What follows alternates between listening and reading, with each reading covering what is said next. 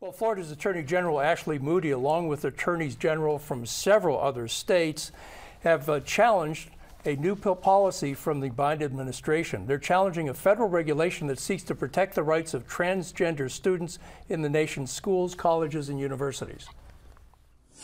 The new regulations would expand protections for students against sexual harassment and violence and would nullify state laws restricting access to bathrooms. The officials challenging the rules argue the new policies would hurt women and girls, trample free speech rights, and create burdens on the states. The proposed rule would take effect August 1st. The proposed regulation does not specifically address sports participation by transgender students. And Sharon, who's right on this? Is the Biden administration right, or is our Attorney General right?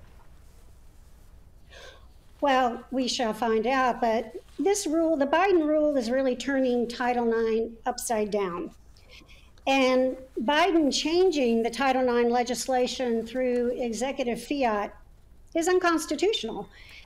And that is the reason why I think about a dozen states and the Defense of Freedom Institute and the Independent Women's Forum have already filed lawsuits against the rule that, Biden believes with a stroke of his pen, with no legislation, no consensus, can be forced on the American people. The Supreme Court has already written that administrative agencies must be able to point to, quote, clear congressional authorization when they claim the power to make decisions of vast economic and political significance. So I do believe this will play out in the courts, and I do believe it will be turned over.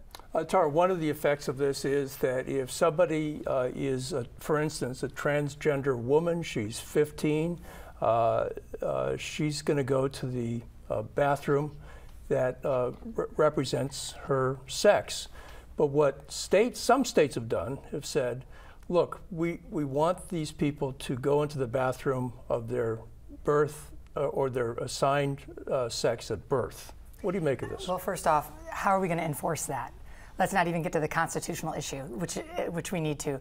There's no way to really enforce that, and it really strips the dignity of and the privacy of the individual utilizing the bathroom. But let's get to the constitutional piece, because this really isn't a Republican or a Democrat this is a constitutional question. We have a 14th Amendment that promises equal protection under the laws.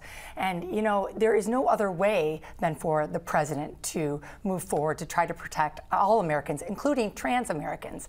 And, there's all this rhetoric about woke came to Florida to die. Liberties came to Florida to die. The Constitution's getting a beating in the state of Florida. And, this isn't really a partisan issue. It's that all Americans deserve to be treated with dignity and respect under the law. And I really think that what we're going to find is this is just going to be one more piece of litigation for the state of Florida to defend. It's already been reported in the last year, $16 million last year. Who knows how many more millions of dollars this year to defend these culture wars. And so it's not only stripping individual trans students of their dignity and their privacy, but it's also costing the state of Florida a lot of money to defend. Okay. Well, before Sharon, in just 30 seconds. Okay, it's interesting that she brought up the issue she did on the abortion issue, because it's been reported numerous times of young women being assaulted in the bathroom. I'm going to interrupt right now. There's absolutely no evidence that trans individuals commit more crime. In fact, they're victims of more crime. So when you're talking about the abortion issue in the fashion that you did, you need to also consider it on Title IX. I have to respond to this because there's absolutely, Sharon, no evidence to that trans individuals are pedophiles, that they engage in any kind of sexual violence. In fact, they are the victims of sexual violence. And then, I really have to just... The Virginia school board filed a lawsuit, and a guy got charged, a juvenile got charged. So excuse me, but yes, it has happened. And by the way, the sheer hypocrisy that the same policy that wants to protect me for a woman in the bathroom strips me of my dignity of health care. Sharon, go ahead. In New Jersey, they had to remove a male transgender or a woman transgender prisoner from the women's prison because he impregnated 2 women prisoners. Okay, but that's not a school. Let me ask you, Teresa, how common is it for people who've undergone a sex change to commit, in high school or college, to commit a crime in a bathroom? I don't think that it's I don't think that happens. I do know that LGBTQ plus kids are 4 times more likely to commit suicide. So that is the real life implication of these conversations and the outright trans and homophobia.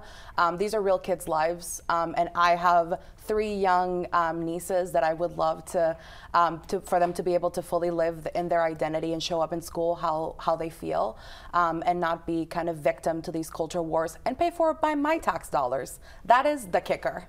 And Rob, you mentioned it was sex change, but it's not sex change, it's sex identity. So it could be somebody, they haven't gone through the puberty blockers, they haven't gone through a sex change operation. They just decided they're going to identify as a different sex than their bio. They have the liberty interest to do so. The same Constitution that you love, that I love, that our America loves, allows for the liberty interest to present the way. There's nothing against the law against that. Children to be assaulted in the bathroom. That is a red herring, and I refuse to allow that misinformation. It's not a red herring.